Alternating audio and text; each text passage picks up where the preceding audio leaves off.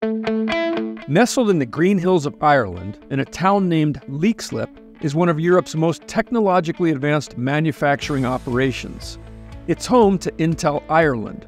For more than 30 years, the site has produced billions of Intel computer chips. Ireland's newest factory to come online, Fab 34, is producing chips on the company's most advanced process technology in high volume, called Intel 4.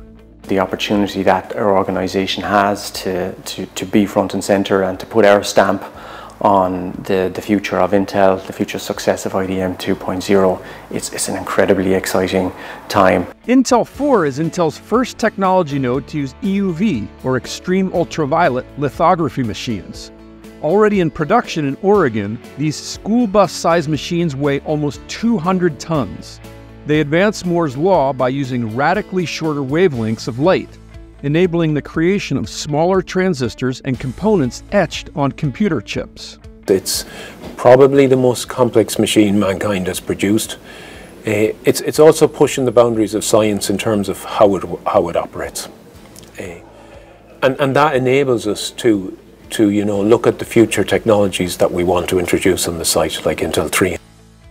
Intel Ireland is key in helping achieve CEO Pat Gelsinger's goal of an unprecedented 5 manufacturing process nodes in 4 years. Making these advanced chips internally is one pillar of Intel's IDM 2.0 strategy. The second is using chips made at other foundries when needed. And the third pillar is establishing a world-class foundry with Intel Foundry Services. Intel Ireland is making chips for both internal and foundry customers.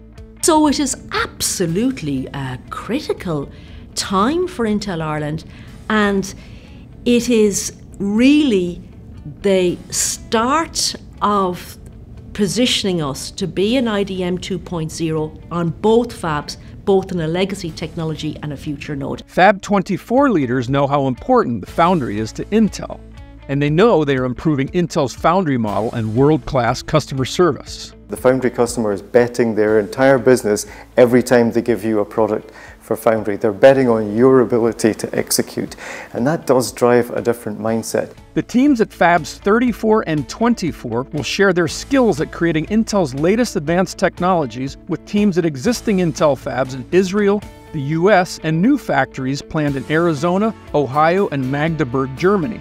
All these efforts are in support of Intel's goal to balance the world's semiconductor global supply chain. The accumulation of these projects will fundamentally change the shape of the semiconductor industry in Europe, I believe, over the course of the next 5 to 10 years.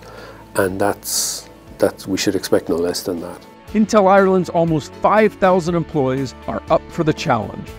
I suppose I've been working here almost 10 years now, and I've never had 2 days the same. It's never boring, we'll put it that way. It's incredibly complex and difficult work, but the people you're working with are the absolute best at what they do. Intel Ireland has an incredible path ahead and has an incredible place in what Intel is doing worldwide. And so it's incredibly humbling and exciting to be part of that.